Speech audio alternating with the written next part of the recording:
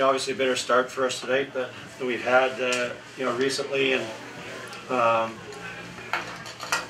it just 4 games in 7 days, being the fourth one was. I was really proud of the guys, the way they came ready to play tonight with the energy, and we're mentally tough in the sense of coming out and being focused and being alert. Wasn't perfect by any stretch of the imagination. I thought that our power play struggled a little bit. I think we had to kill off three of their power plays, but I thought our penalty kill was outstanding tonight, better than it was last night, and got back into the details of it. And even though they were 0 for 2 last night, I just thought we exposed ourselves a couple times that they didn't take advantage of, and tonight I just thought we were much better in that area of the game. So.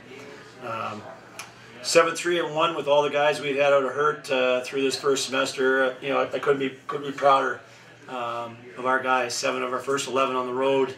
I'm pretty excited where we are. I told our guys it'll be a toughest exam period we've had since I've been here. Last year kind of backed off a little bit. We had a lot of guys hurt. I said that we're going to get after it during 3 exams. Obviously aware of their schedule, and but we're gonna push hard, for a couple days off, but we're gonna push really hard here, and actually keep them after exams for the first time in a long time until the 19th, and get ready for that second half. But it's found a way, and this team's been finding a way, and it was just great that I said 7-3-1 after starting 2-1. I'll take it. It's a good job. Yeah, I think it shows, it points to how deep we are as a team. We got some young guys stepping in who've been playing great, some freshmen who've been playing really good. Yeah, and I think it shows our resiliency too. Like when you see some of our top guys go down and seeing other guys step up, I think that's huge. It's just been a process, getting better every day, coming to practice, working hard.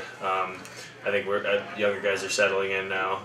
Guys are starting to step into bigger roles, getting offense from a lot of lines throughout the offense or throughout the lineup. So it's been good that way, and hopefully we can continue on with that.